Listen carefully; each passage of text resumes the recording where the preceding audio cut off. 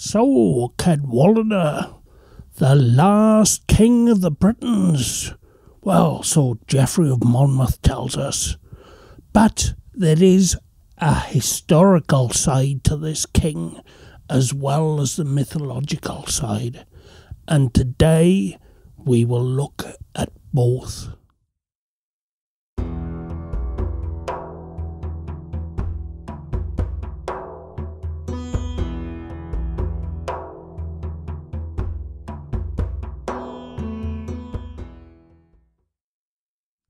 Now, Cadwaladr was the son of Cadwallon, and Cadwallon was the High King of Britain, who was much renowned for his success in battles against the Angles and Saxon invaders from the west.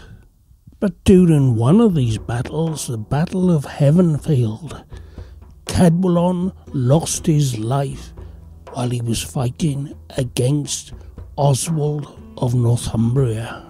So this caused a little bit of a dilemma for the kingship of Britain, because you see, Cadwaladr, the rightful heir to the throne, was only a young boy. Now there were those that thought Cadwaladr to be much too young to take up the responsibilities of High King of Britain, and there was one in particular that thought, well, I should take the throne for myself. And so the throne was seized by another Cadvale. And why are there so many Cads, you might be asking? We have Cadwallon, we have Cadwaladr, and now we have Cadvale. Well, the word Cad is derived from the Brythonic word for battle. And so we have many of the ancient kings being called Cad. And so we had Cadwaladr, which meant battle leader, and we've got Cadvale, which means decliner of battle, and we'll get to that soon.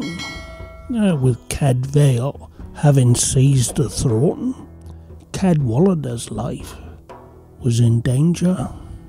Cadvale didn't want this heir apparent hanging around.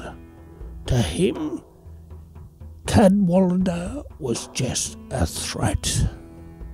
So Cadwaladr was smuggled out of the country, and they took him across the channel to reside in exile in the land that we now know as Brittany.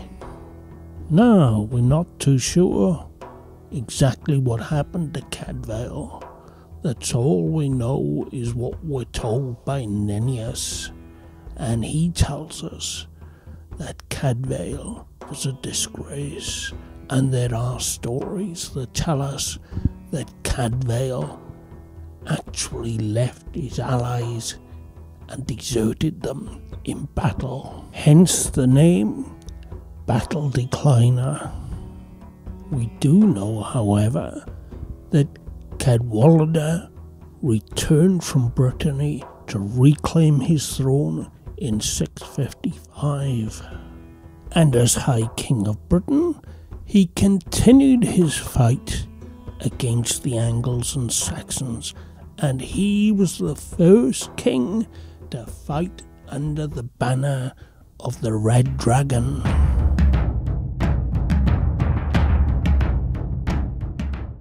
So clearly, Cadwaladr saw himself as being the one who would fulfill the prophecy as told by Merlin de Vortigern. And if you want to know more about that one, then I'll put a link up there. Now, during Cadwaladr's reign, there were two great plagues that hit Britain. One in 664 and the other in 682. So this is where the whole thing gets a little bit misty, because there are some that tell us that Cadwaladr died in the first plague in 664, but then we have an entry in the Annals Cambriae that tell us that the plague hit Britain in 682 and that Cadwaladr was one of its victims. Now, Geoffrey of Monmouth has a completely different take on things. And, as we'll see later, that along with some poems from the Book of Taliesin, we'll see that Cadwaladr was seen as a messianic figure, a saviour of Britain.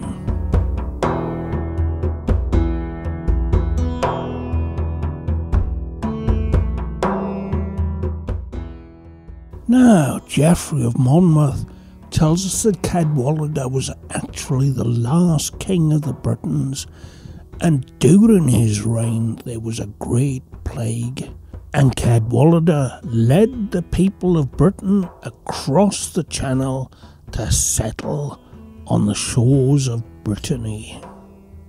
And he tells us that the country was left depopulated other than a few Saxon settlers, and it remained depopulated for a total of 11 years.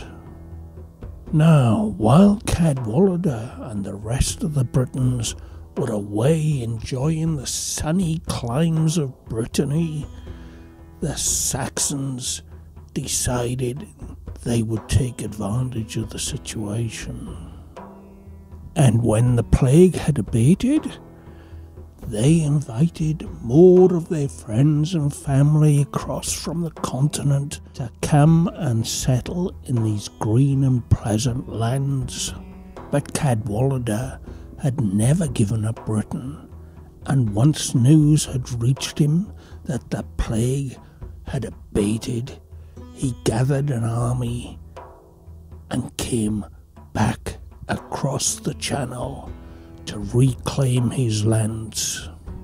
Now it is said that soon after returning, Cadwaladr had a prophecy, and in this prophecy it is said that if Cadwaladr would renounce his throne, he would become a saint, and the control of Britain would be returned back to the original Britons. Geoffrey then tells us he did just exactly that. He renounced his throne and he went on a pilgrimage to Rome, and he was baptized by the Pope. So in 689, Cadwaladr dies, a pious man, having sacrificed himself to return the country of Britain back to the control of his people. Now, the problem with Geoffrey is that, well, he didn't always stick to the facts. And, well, quite clearly, some of the things he tells us we know today were just historically not true. But we do have another source that talks about Cadwaladr, and that is the Book of Taliesin. And in the Book of Taliesin there are a couple of poems that relate to Cadwaladr, and one of these poems is called The Great Prophecy of Britain. And I'll read a little bit of that for you now. Cadwaladr is a spear at the side of his men, in the forest, in the field, in the vale, on the hill. Cadwaladr is a candle in the darkness walking with us. Gloriously he will come, and the Welsh will rise.